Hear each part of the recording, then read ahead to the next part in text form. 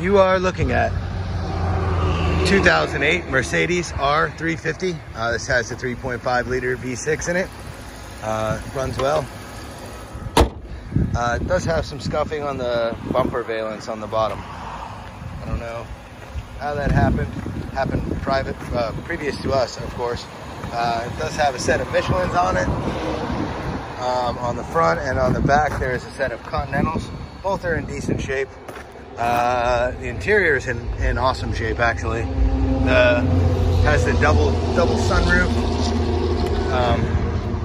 Then it has that power door feature. I just hit the button and it locks itself all up, which is kind of cool.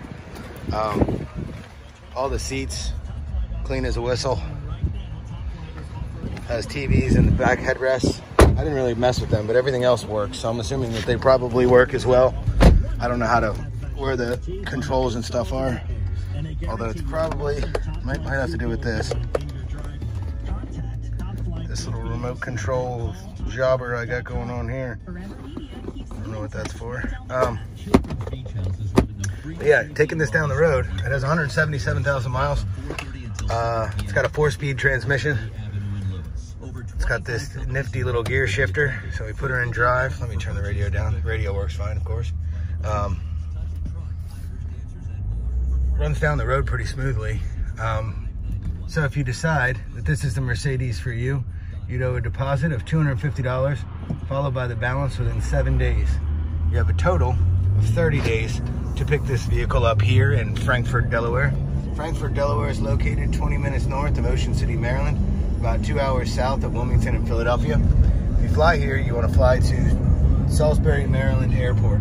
Airport code SBY. We can pick you up during business hours or by appointment, bring you back to the lot, put a 60-day Delaware temporary tag on this vehicle, and you can drive it back to wherever you're from. If you have questions about this while it's up for auction, you can send messages through eBay. You can give me a call at 302-732-6800. My name is Jay. Office manager's name is John. Lot guy's name's Chad. I mean, anybody that you speak with, though, would really be more than happy to help you. We're a helpful bunch. So if you have any other questions while this is up for auction, please feel free to ask. Otherwise, I wish you good luck and happy bidding.